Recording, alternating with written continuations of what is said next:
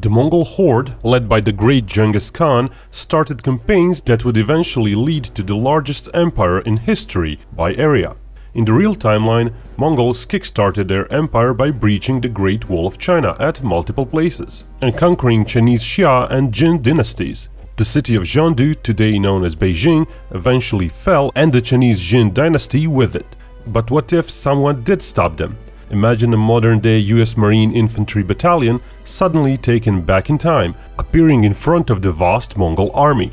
Could they withstand the attack and perhaps change history, preventing Genghis Khan from even reaching the Great Wall? Could the Marines stop the 100,000-strong Mongol horde and defeat it?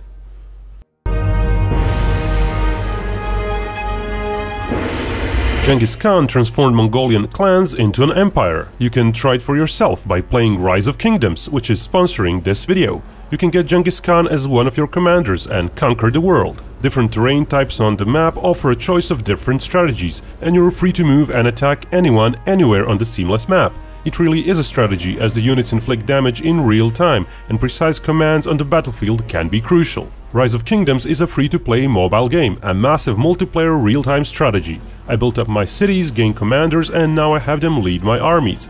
All players can raid and conquer, and seek ultimate glory in an alliance, spreading the kingdom. Rise of Kingdoms is helping support my channel. By clicking the link below the video, you're helping me too. The code that's also available below will get you a bonus of 200 gems, 2 silver keys, and 100,000 food and wood each. Try it out, it's free! Genghis Khan led his horde into the lands of Chinese dynasties. Jin China was attacked in the year 1211, and its then capital Zhengdu, today's Beijing, finally fell in 1215. By conquering these Chinese dynasties, Khan and his successors created an empire that eventually spanned continents, reaching at one point to present-day Polish borders. The size of the Mongol army in the early 13th century is subject to debate. By 1225, the army was up to 180,000 strong, but just a dozen or so years earlier, when our scenario happens, it was smaller. The attack on Jin China is credited with 90,000 to 120,000 Mongol troops. Some say mere thousands were left in Mongolia. So Binkov will go with around 100,000, marching towards Jin China. But in our fantastical alternate history, the Mongol horde approaching China gets an unexpected visitor. Traveling through time and space, a US Marine infantry battalion suddenly appears in southeast Mongolia, in the horde's way. No third party will interfere. The Marines appear 15 miles in front of the horde, knowing where they are and where the horde is. For simplicity, we will disregard the psychological impact of the fantastical time-traveling event on the Marines and on the Mongols. Perhaps there were other smaller US units going through time. Maybe Mongols captured them. So just as the US forces know their history and know the basics about the Mongols also know the basics about their opponent. But perhaps Genghis Khan still found the news hard to believe, since he's still obviously going for China. So what does a modern-day Marine infantry battalion have? It has 3 rifle companies, a weapons company, and a headquarters or HQ, which is also the service company. Each rifle company, 180 soldiers strong, has its own HQ, 3 rifle platoons and a weapons platoon. Rifle platoons have basic weapons. The weapons platoon is more diverse. It has a machine gun section with 6 7.62mm guns. It also has a mortar section with 3 60mm mortars and an assault section. The battalion's weapons company has an HQ, a heavy machine gun platoon, a mortar platoon and an anti-armor platoon. The heavy machine gun platoon usually has 3 50 cal guns.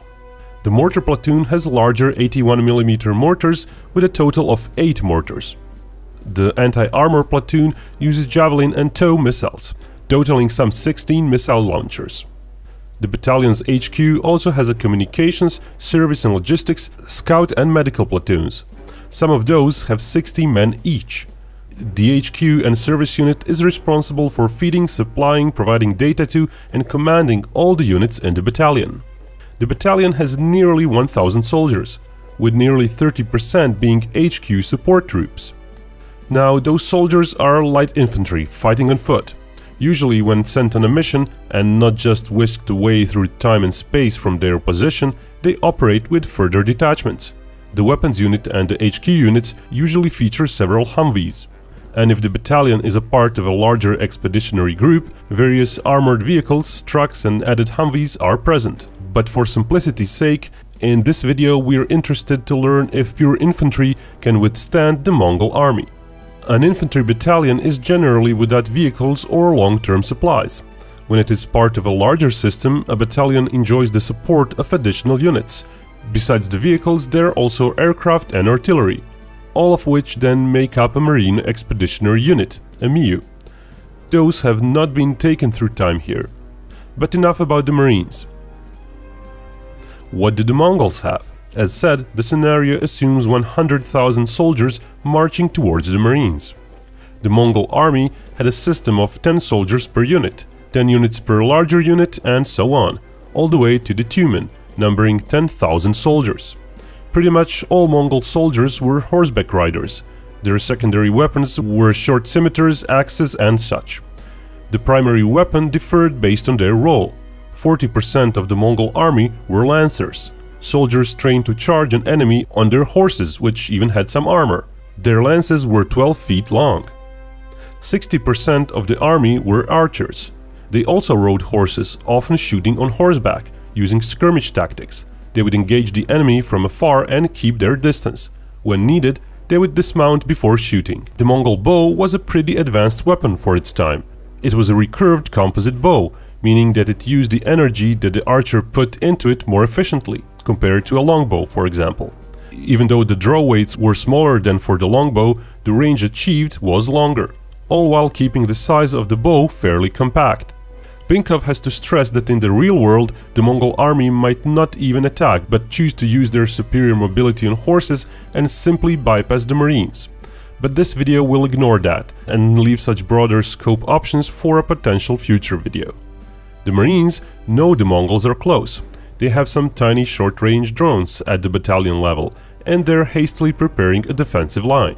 Several tumens of Mongol riders might first encircle the Marines on the steppe, at a safe distance.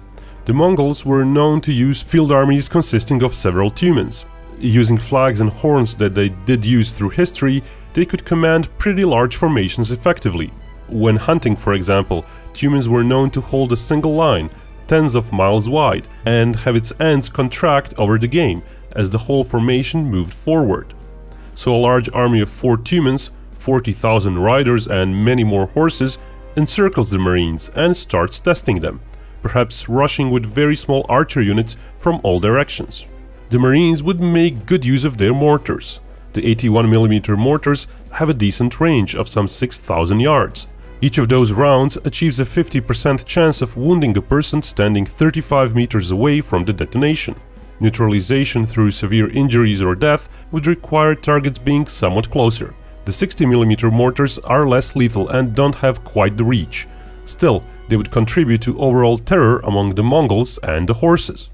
A lot of the Mongol riders and a good deal of horses would have been exposed to gunpowder by that age though. The Mongols have already been skirmishing with the Chinese dynasties and attacking the wall previously for some years. The Chinese were using arrows with gunpowder pouches, fire lances with gunpowder tips, and even crude metal body grenades, which would send out shrapnel upon detonation. Marines could and would of course fire from 1,000 yards away if needed, with snipers and large machine guns, but each time the Mongols might turn away and accept the casualties, until the period when Marines would be shooting less and less with those guns as they get low on ammo, and the Mongols would in the following attacks get a bit closer and closer. The Marines could fire even their regular assault rifles from say 700 yards away, but they would be mostly just wasting ammo at such distances, probably taking half a dozen rounds or more to hit something, and that something would likely be the horse. As our Marines vs. a Roman Legion video showed, with 50% accuracy each Marine platoon could hit some 10,000 targets before running out of ammo. At 20% accuracy that would of course drop to 4,000. If half of those would be horses, the Marine platoon would be down to a few thousand enemy troops hit. So given that there are 9 rifle platoons in a battalion, plus counting some of the weapons platoon's equipment that the Marines managed to carry with them, it's plausible the Marines would simply lack munitions to neutralize more than another 20,000 or so Mongol troops. At some point, when the Mongols would get better acquainted with the situation, the attack would commence. The Mongols might drive part of the unridden horses in front of their soldiers, as sort of a shield and view obstruction.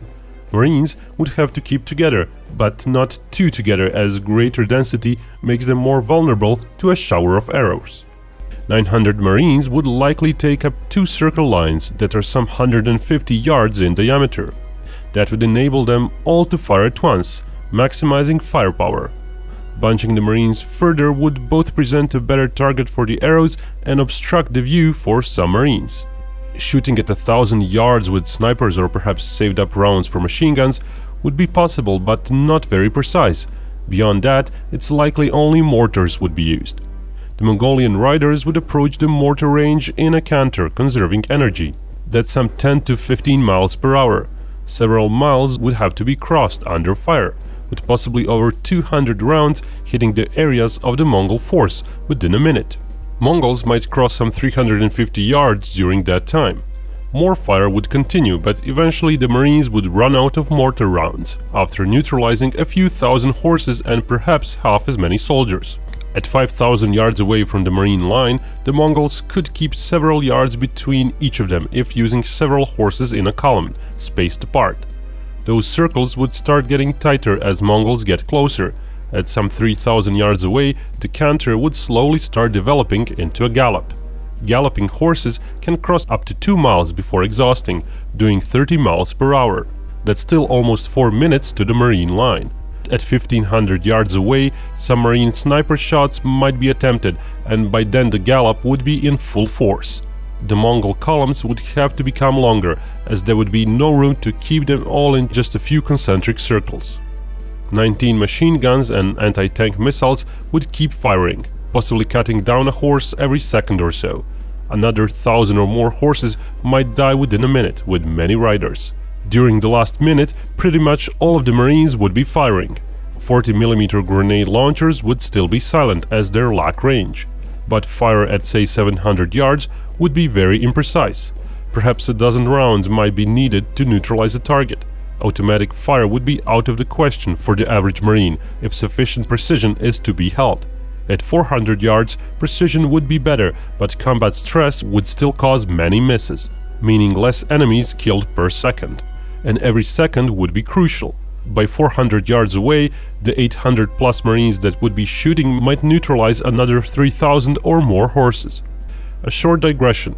Would Marines have some anti-personnel mines? Unlikely, but possibly some at a battalion level, though not hundreds of them, as mine laying is usually left to specialized engineer units, not infantry battalions. And to place them in a circle 300 yards from themselves before the battle would likely mean there would be a single line of mines in a circle with a dozen yards between each mine, not really contributing to the overall firepower in a massive way, as unridden horses might set off most of them and probably cause the rest of the horses to finally scatter off. Also, would so many dead horses present a physical barrier for the Mongols coming after them? To a certain small extent, yes. The casualty figures are big, but the area is even bigger. The biggest casualty density would be between 700 and 200 yards away from the Marines. The average number of dead horses in the way would be 1 per every 300 square yards. While it's not likely many horses would be stumbling one over the another, some of the riders might be slowed down occasionally. 13 seconds later, by 300 yards away, the Marines would often be able to aim for riders themselves, if needed. Several rounds would still be needed to achieve a hit. Again, well over 1,000 more Mongols would perish. But then, at some 300 or so yards away, volleys of arrows would fly. A new arrow from a rider every several seconds. Out of starting 40,000 troops, some 30,000 might reach that point, if accounting for a few thousand that would flee. With 60% of them being archers, some 18,000 arrows would fly in the air towards the Marines, with further waves every several seconds, totaling roughly 150,000 arrows within roughly a minute. Now, those are ballistic shots aimed at a general area. The horse would need to be slowed down, and then arrows would be fired when all 4 legs would be in the air for stability. Today, a steady aim could produce a hit within a foot or two from a target at 300 yards. Of course, on a fast horse under stress, that would be far less. A 10-yard miss distance would not be unrealistic. Still, 150,000 arrows means almost 7 arrows per square meter of the entire circle area, probably more arrows per area at the actual Marine front line. Many Marines would keep getting hit. Even if the arrow just bounces off their helmet or it falls a foot from their face, it would cause a spike in panic. It would basically be constant suppressive fire on all of the Marines. And some of those arrows would make contact with unprotected skin. Actually, a good part of each Marine, especially ones laying down, would be exposed. An arrow in a leg would cause at least several seconds of pause in firing. An arrow in an arm might neutralize most Marines. It's actually likely that more Marines than not would experience a direct hit during the first 30 seconds of the arrow barrage, and a quarter or more would hit into a limb or other unprotected part of the body with at least one arrow. The firepower that the Marines would put out as they're being peppered with arrows would thus rapidly diminish. After the distance does get to 200 yards, the Mongol archers would likely slow down considerably, with the lancers overtaking them at full gallop. Some Marines that would be left shooting would mostly be shooting at the terrifying mass of incoming Mongolian lancers. Visibility would probably be quite poor, with so much dust kicked in the air by so many horses in a small area. Perhaps a few thousand horses might still be hit, with Marines firing indiscriminately until the lancers finally reach the Marines and plow through them. As often in history, a person on foot, especially one not trained to deal against a cavalry charge, has little chance against a lancer. Within seconds, the Marines on the perimeter of the circle would all perish. If they lay down arms, some of the inner circle Marines could be taken as prisoners, as Khan would likely order some to be left alive. Capturing people from the future could be a worthy asset. But would such Mongolian attack actually succeed? Or would the casualties cause the horses or even troops to break rank and flee?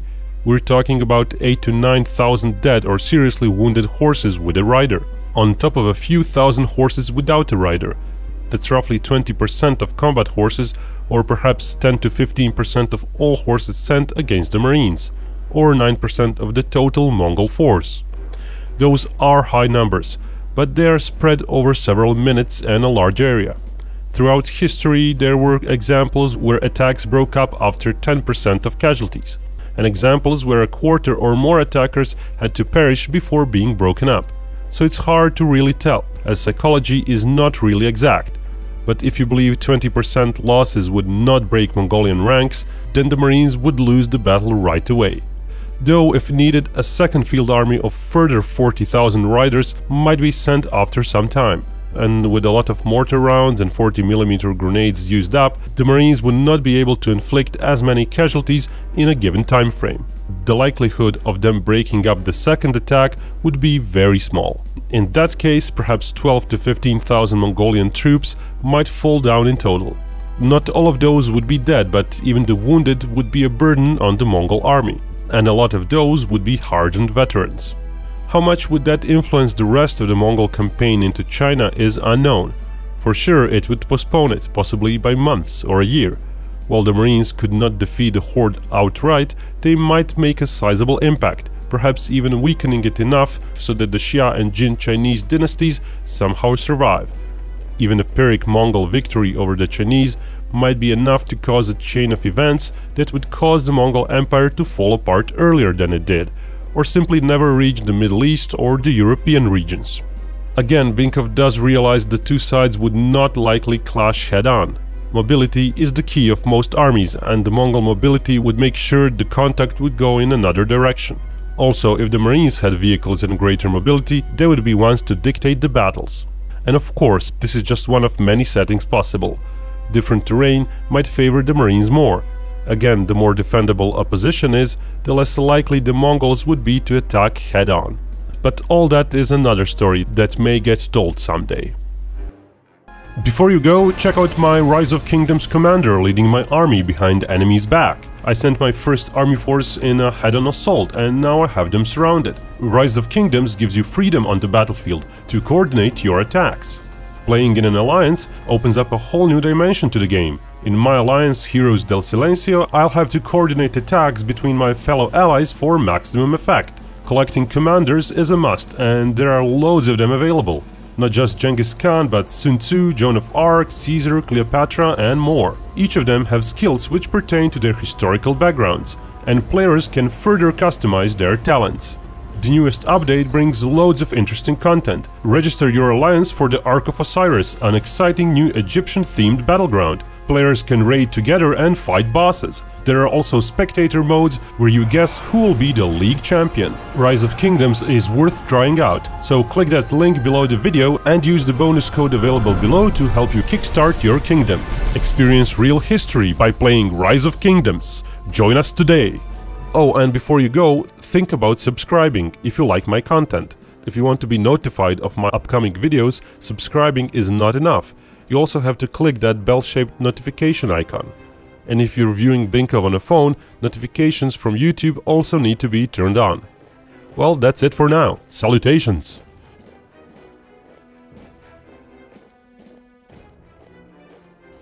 And remember, Binkov may talk about hypothetical wars, but only real peace can bring us all together.